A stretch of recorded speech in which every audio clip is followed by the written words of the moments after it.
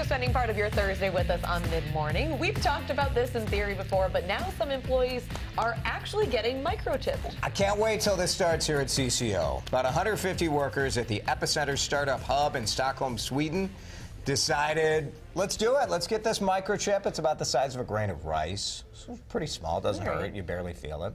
The chips function as kind of a swipe card. So, you know, we all have those swipe cards, like in your, you have it in your purse or in your wallet or in your pocket to get in the building.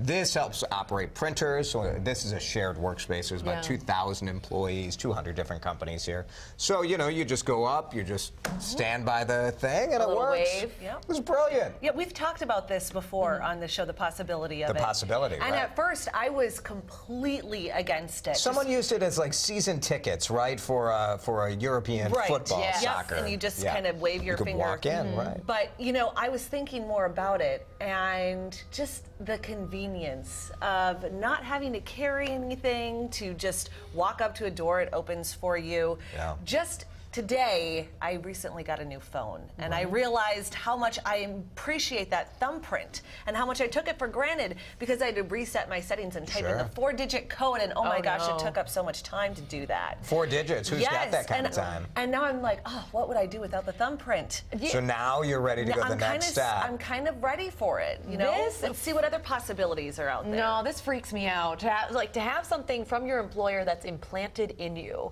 I think it's too much. How do you know there already isn't something implanted? I guess I don't know. Went through the HR process here. I don't know. I don't recall anyone stabbing me, but it might have happened. Did you read all the point. fine print of your contract? Yeah, you go home and you want to feel a little disconnected, but knowing that there's always something that's physically inside of you. I get this from an employer standpoint. It's great. You never have to worry about losing ID cards. You know, for security purposes. Security, it's fantastic.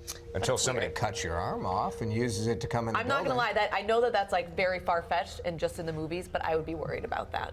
Yeah, well, very rational fear. There are a lot easier ways to get into a building than cutting someone's hand off, I would think. Look, I actually am intrigued by the technology, and you think about all the things, especially like passwords, all the passwords you need to have. Or even just to open your car if you forget your keys or something. That said, I sure as heck do not want my employer tracking my movements when I go home. Why? What do you have to hide? I have a lot to hide. It's none of your business. Not going to tell you here. Too bad. We'll hear about it on the commercial break. Well,